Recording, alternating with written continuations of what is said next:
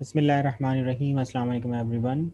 Today we are going to conduct lecture number 42, and in this lecture we will also cover two important registers for serial port programming.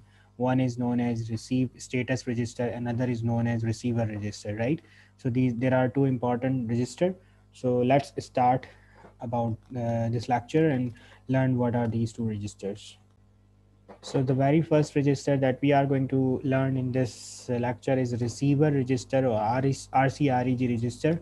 So as that name suggests, it is going to be totally opposite of transmitter register. As we want to transmit certain value, we will put in transmitter register. So whatever the value which is being received in PIC18F microcontroller serially, it will come and store as 8-bit information in receiver register. So if you are receiving 8-bit information, though it will come serially bit by bit into the microcontroller, but once 8-bit will arrive, it will be stored in receiver register.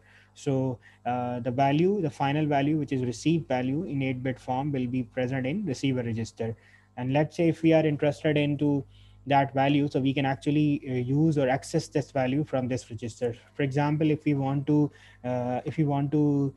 put the value of value which is received in 01 file, then we have to use this instruction move f to f receive register comma 01 hash. So what is going to happen, whatever the data which is received present in the receiver register, it will be sent, or its copy will be sent in 01 file register.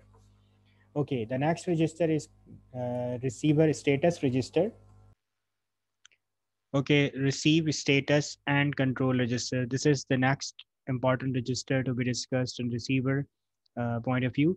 So in the very first print, since it is a register for PIC18F microcontrollers, there will be 8 bits involved in the register. So very first bit is basically serial port enable, and that should be 1 if you want to uh, enable the serial port. And you have to keep this point very carefully in your mind that this bit is related to both transmission and reception, because it is generalized bit for serial port. If you want to enable serial port communication, then you have to place 1.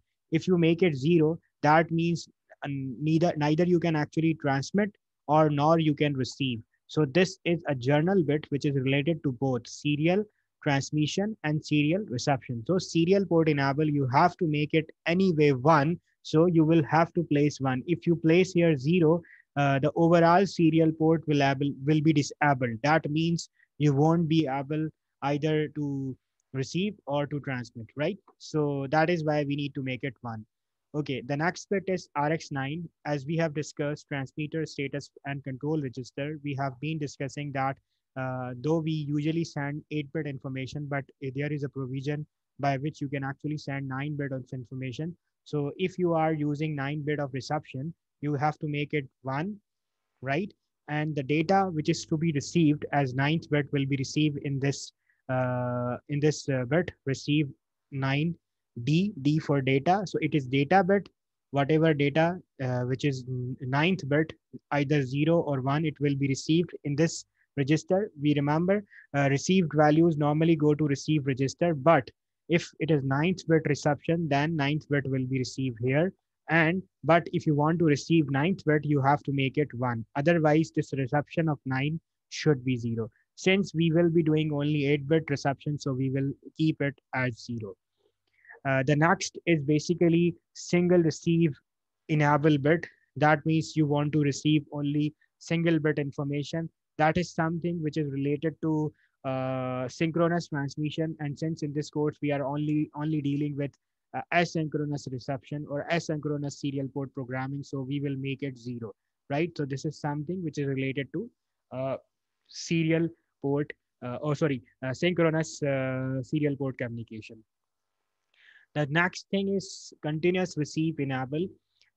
Continuous receive enable is like you want to receive in chunks, or uh, receive uh, you want to receive in what you say continuous pattern. For example, a value is being received and being received continuously. For example, if the value is not being received, that means it will pad automatically. So it is something that is always used, right, in asynchronous mode. And in a synchronous mode, it should be not used, right? So it is something which we used in asynchronous mode. So we have to make it enable, because continuous receive enable is something, if you remember, in asynchronous communication, your receiver is continuous in hunt mode. That means it is continuously receiving something. So in asynchronous mode, which is the mode which we are discussing in course, it should be one, right? So these first four bits will always be 1001 in our course, or in generalizedly in serial port programming, when we are doing serial port programming in asynchronous mode, right? And then the other three bits, what is it? Address, delete, enable, frame error rate, overrun error rate. These rates are basically related to what? Related to errors, right? Different type of errors, right?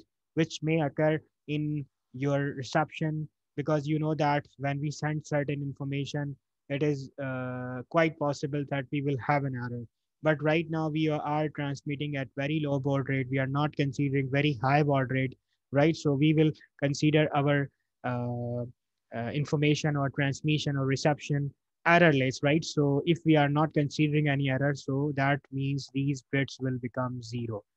Address, delete, enable, frame error rate, or overrun rate, right? Those errors will be considered as they are not present. So if they are not present, so we will place zero here. And the last bit is also zero, because it is related to a reception of ninth bit, since we are not dealing it. So this bit will become 4 times 0. I mean, the last 4 bits will become 4 times 0, and the first 4 bit would be 100. So every time you're gonna use asynchronous serial port communication and you are configuring receiver, so you will use 9 hexa and 0 hexa, right? So what I have to write, I have to write move literal to working 90 hex, and I have to simply place in RCSTA register if I am programming PIC18F for what? For serial, let me write serial asynchronous mode, right? And that is what we are doing in this course. I hope this point is clear to all of you. Okay, that's it from this video tutorial. If you have any confusion, question, please post in comment section. Thank you so much for listening.